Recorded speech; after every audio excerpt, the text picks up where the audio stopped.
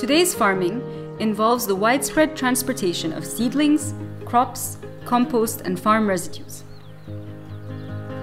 While this has helped farmers access new inputs and reach global markets, it has also been the cause of spreading of pests and pathogens. In response to this, there has been an increased use of insecticides, pesticides, and fungicides. There is another way, which promotes a holistic approach that is safe for people and safe for the environment. Organic pest and disease control involves the cumulative effect of many techniques.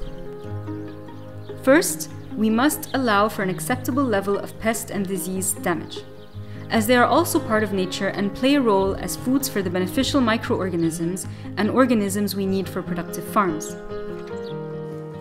Before planting, we should pay careful attention to crop selection, choosing disease-resistant varieties.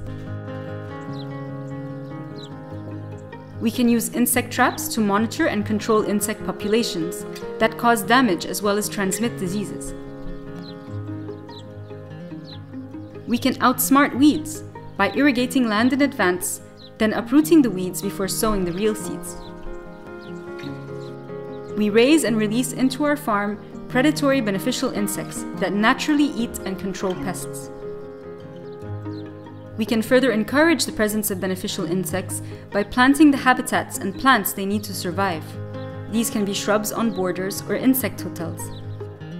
We can use compost and compost tea to increase the beneficial microorganisms in our soil and on our plants, so that they outnumber the bad microorganisms.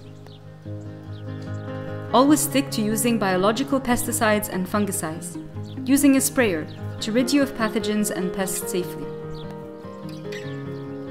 Apply good farming practices such as proper irrigation and proper plant density to reduce the risk of pests and pathogens.